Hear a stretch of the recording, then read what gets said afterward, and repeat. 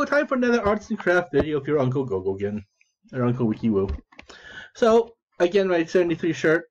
You know, I keep on wearing the same old nightgowns or night shirts for a month until I switch it over until it's the blue ones, until it's the red ones. And now there's an old Chinese saying. There's an old saying that the Chinaman can live like a prince for pennies a day. This is the reason why. Because I keep on wearing the same shirts. No, I keep on cycling through my shirts, and that keeps the shirts makes the shirts last a bit longer. But resources are very, very rare, scarce in China. Even in ancient China, during the huge empires of celestialisms and abundant resources that we thought we had, which we really didn't have, and high populations, we have to be thrifty with resources.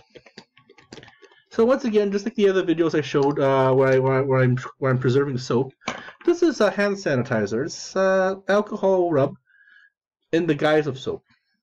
So I noticed that in the library they're running low on this, so I'm going to keep on borrowing this getting this from the library, getting this blobs of goo from the library. See, I can turn on the light here. I'll show you what I mean. So we have here with us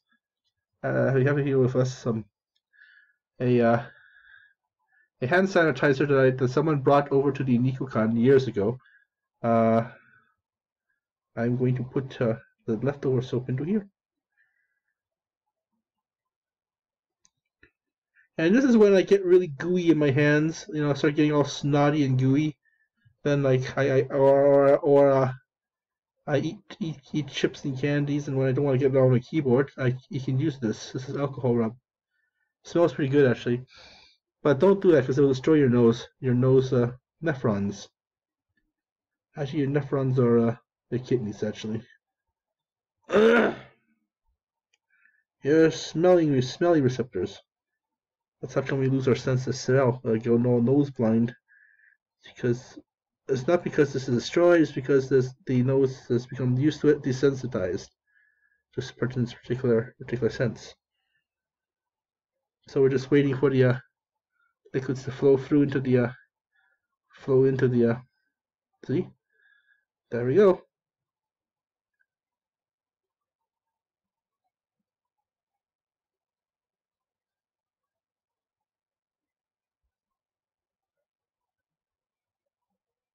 It's just flowing into here.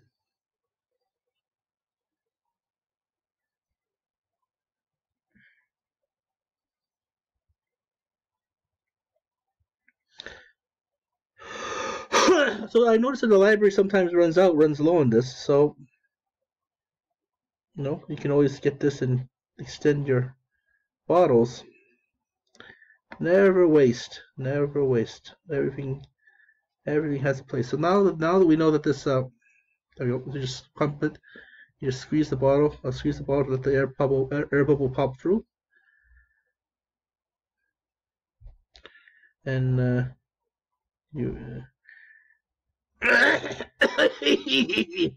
it's got a strong scent though, remember that.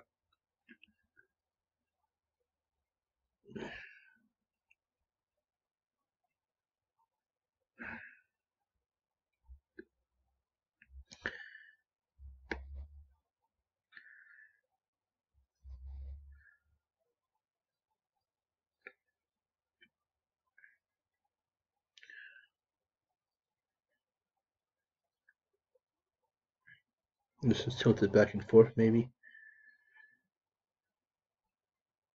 I preserve everything.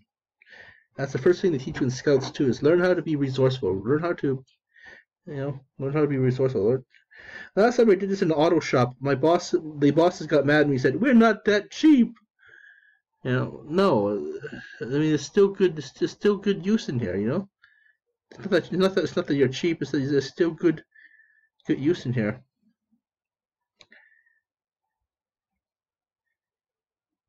See?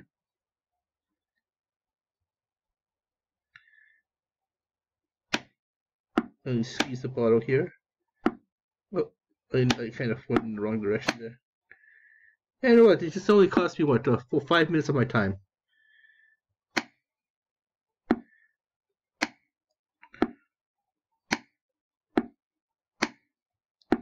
So whenever you're in the office, Keep on looking for fun stuff like this. Doesn't mean that you're poor. It means you're smart and thrifty.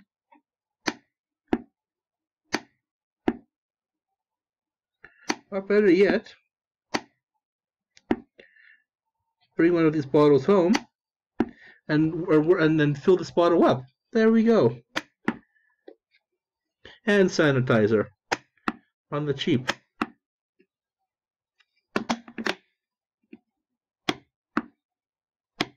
I mean, hand sanitizer just costs you like $3, $5, less than 10. Right, but still, I mean, you know how Chinese people can live. Chinese men can live on pennies a day. This is how. It's an old cowboy saying, right?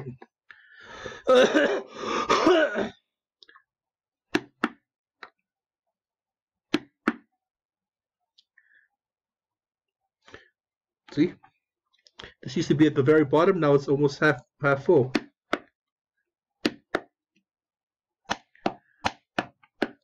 So we just came back from a and that's the thing about indigenous people too. We just came back from a round dance. And it was at Chinook Station, the Chinook Mall, and it was in support of Wet'suwet'en. It wasn't a blockade, or it was just a flash mob dance. And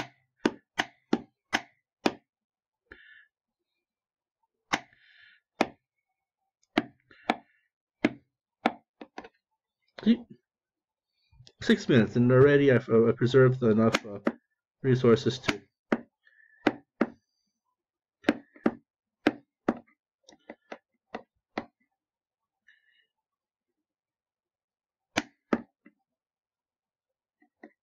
And once again, we do the whole finger trick, where we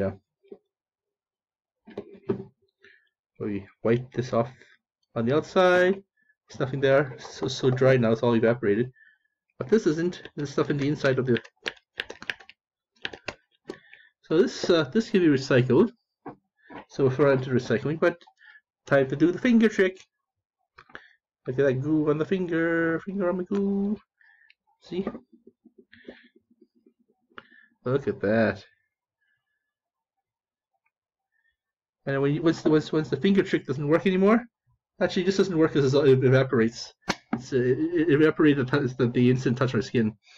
It has a clean smell to it. Oh.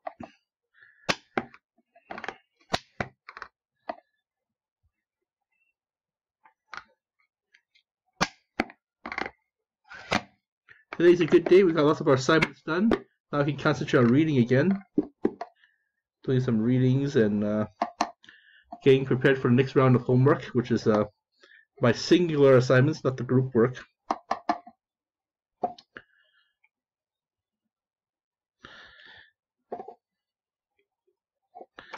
It's going to be one hell of a semester, I tell you.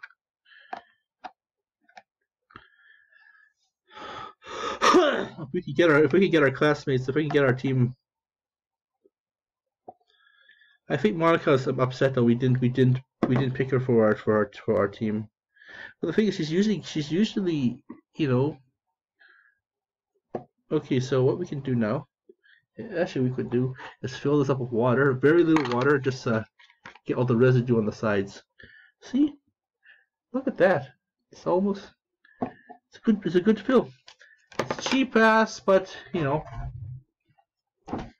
it's a cheap thing to do. But you know, if you're a college student.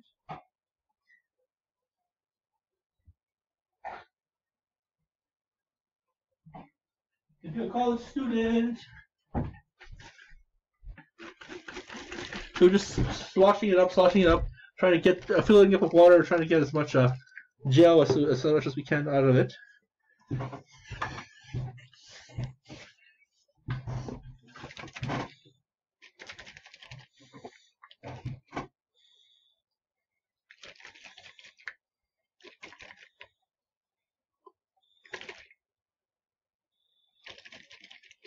Really sauce that sucker up. And we just go in here and just go. See?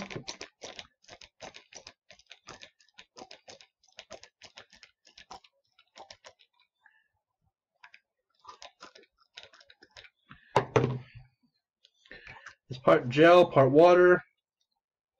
It's gel water. Actually, I should not have done that.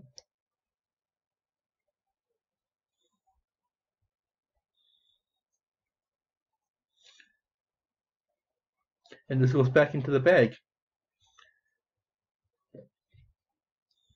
And always good to have a hand sanitizer every so often, and every so often it's good. Always good to have hand sanitizer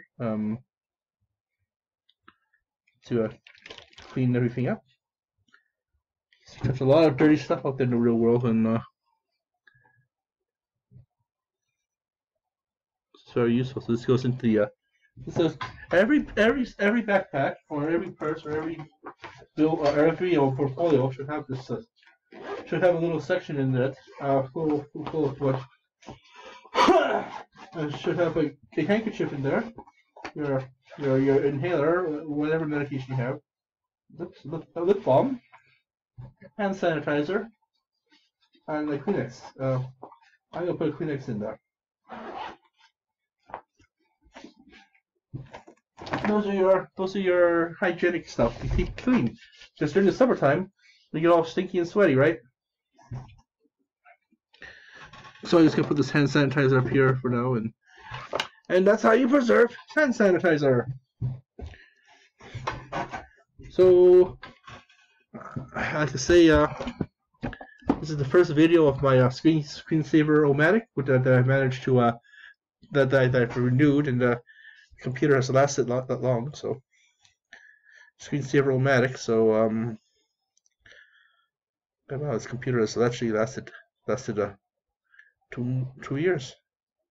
Well, 1.5 years actually. 1 full year. I got it I didn't get it last I got it in 2008 Boxing Day. No, not Boxing Day. Scratching my stomach there. My oh, here comes the bad image.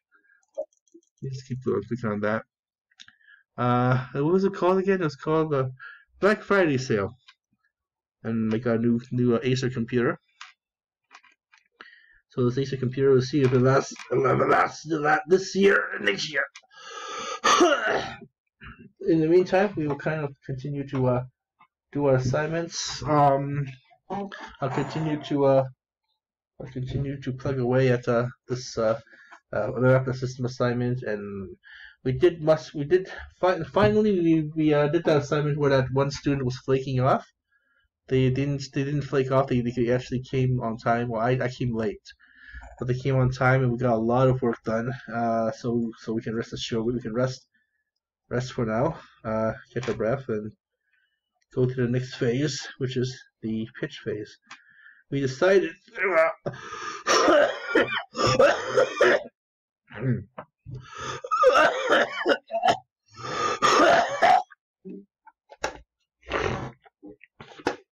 We decided to go with the need for a homeless shelter that caters to people with pets. And as we did the research, we also what else did we do? We also found out the tertiary needs, which is okay. A lot of non-kill shelters, such as the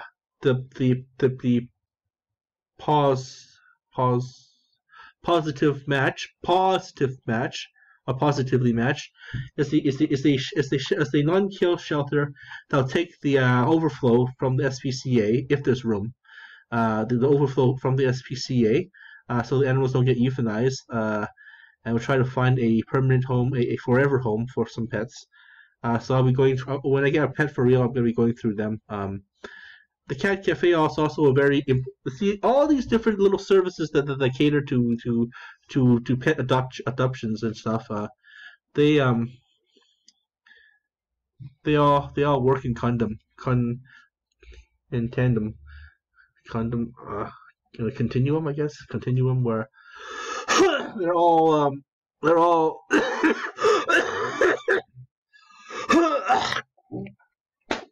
using multiple different strategies, multiple different avenues of trying to tackle this homeless animal problem and homelessness problem. So we found out that we will try to make a homeless shelter that's small to take care of pets, people who have been who are fleeing domestic abuse. We will take them in and take their pets in as well. We'll also take in a few people who don't have pets, but would like a pet. But the um, we will also host a little kind of uh, foster like a foster holding pen, sort of like positive such as positive match. Uh, so the pound, Pound, SUCA, and Humane Society can overflow their pets into us.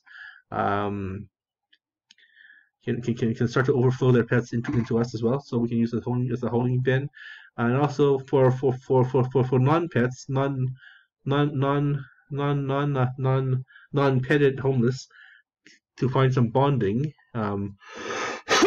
And because they'll be living with us for free, in a dorm kind of setting, they'll be able to communicate with their pets during the evenings, but during the days, the whole shelter gets filled up, and then all these pets get returned back to the back to the pound during the day, and then they get transported back into the shelter at night. And this is for both both homeless who have pets and homeless that don't have pets. So kind of do two kind of birds at one stone. Find a semi-permanent housing for some of the pets, some of the stray animals, and find some semi-permanent housing for the humans as well. So I think that's since we're dealing with two different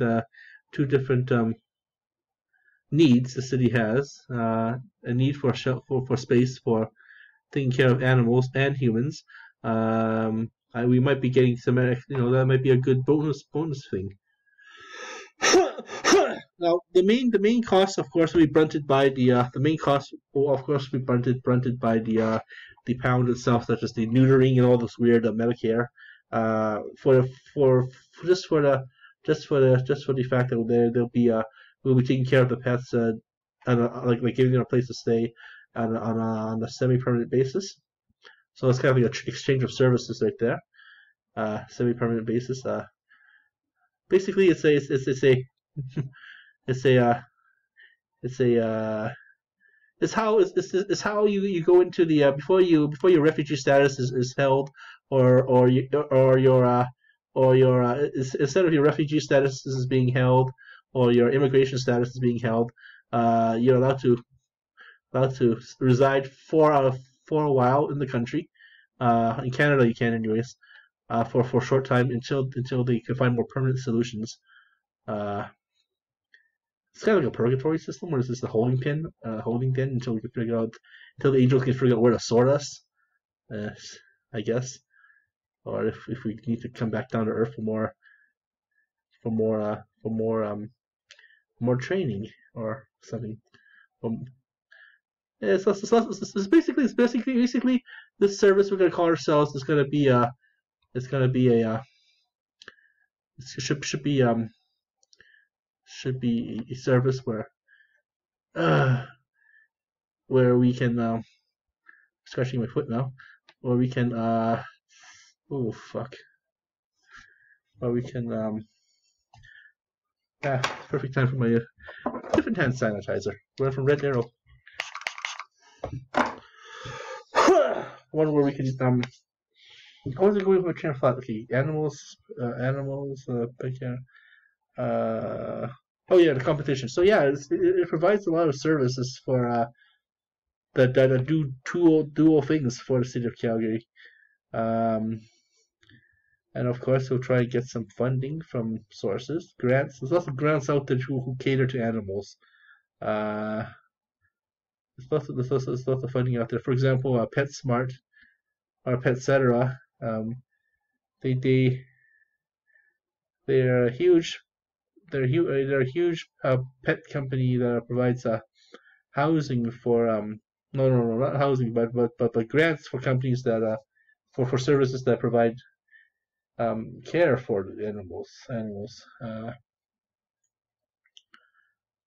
if we pitch this the right way, then we might be able to get a win over Patrick. But that's not the point. I like Patrick, but you know we need that extra point to survive this course. And also, who teaches us how to teach us how to teach us how to manage and set up and pitch a service idea. So, and also it could solve some problems. This is a huge need. There's a huge problem that's causing a I don't know. There's a huge need, right? So some social need. So we'll kind of provide. And the current program is called Parachute for Pets. They also do this kind of system. They also do this system, but it's only. But most of the current homeless services for pets and homeless is to separate them away for 21 days. But that's only for fleeing from domestic violence. So we'll cover that. We'll cover domestic violence as well in our service. And get grants for that and become self-funding.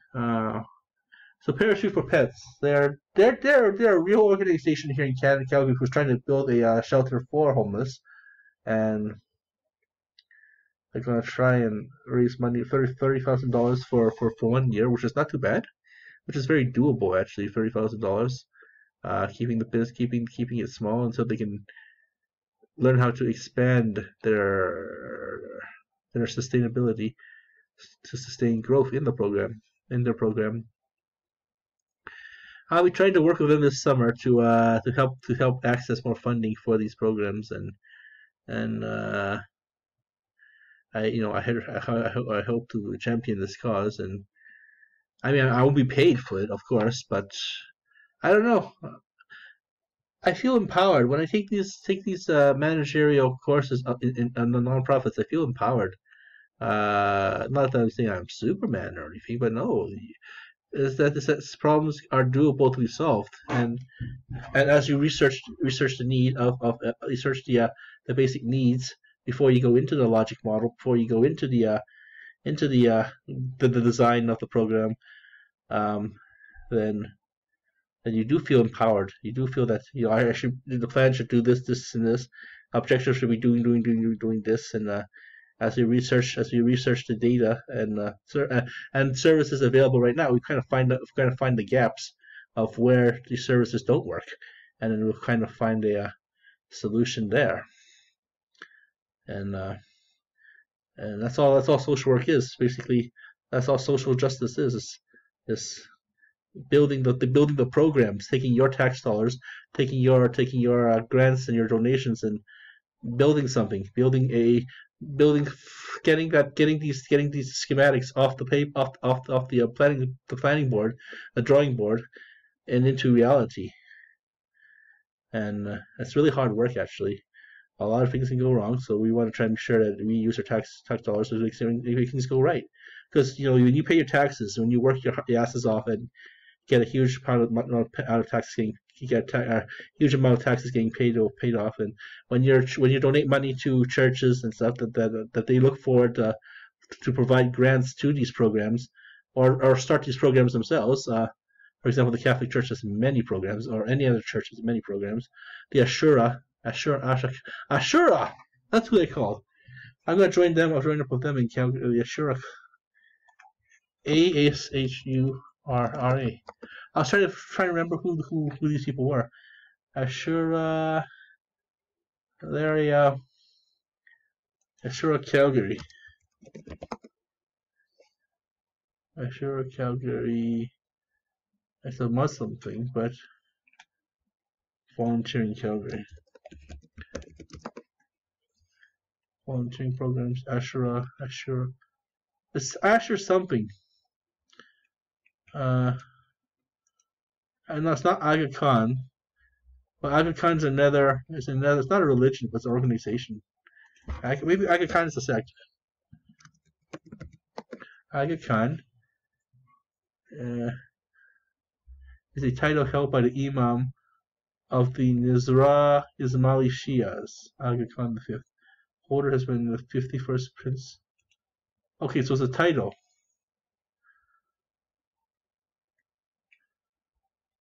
It's a Turkish title. Ismailism.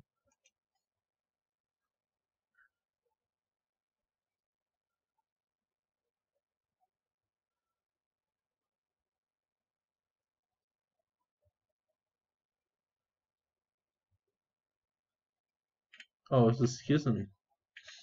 It's a sect. It's a sect of Islam, I think.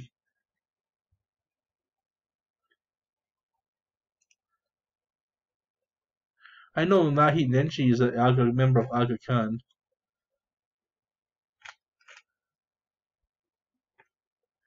Aga Khan's an organization, but I believe their name is Ashura something.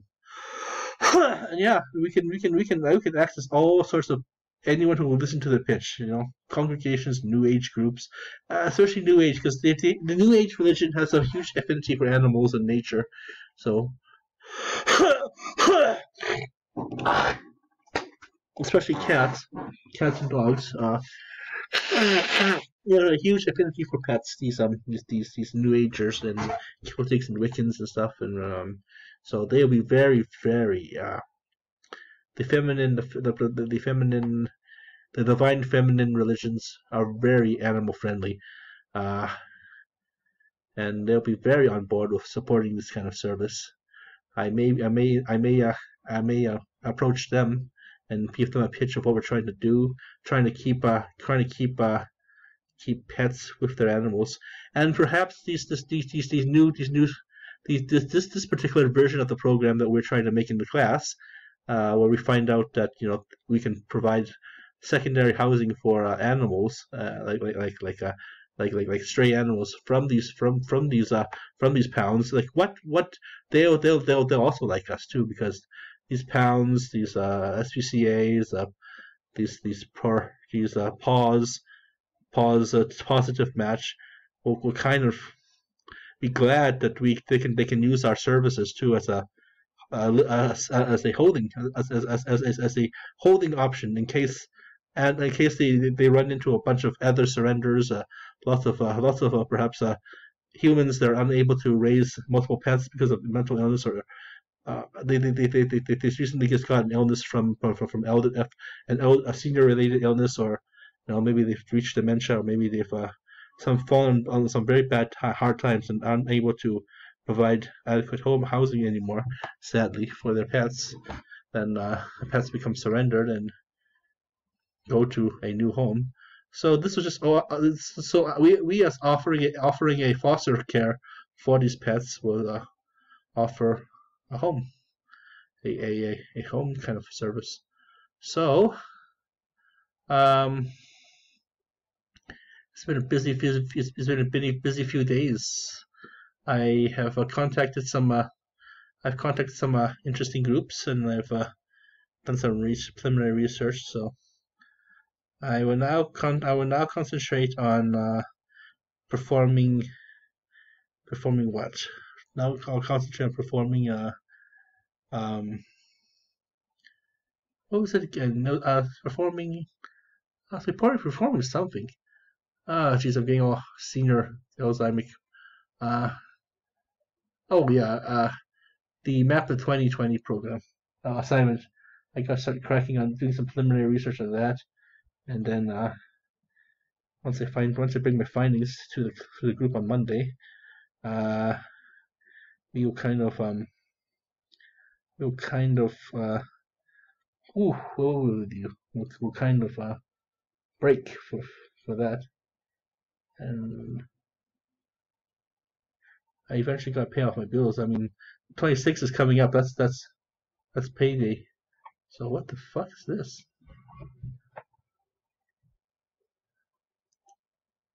Cortana? What's Cortana doing? Okay, so anyhow, Cortana just showed up. I don't know how Cortana showed up, why Cortana showed up. She just did. So, anyways, thank you for watching our show. We're gonna be right back. Thank you.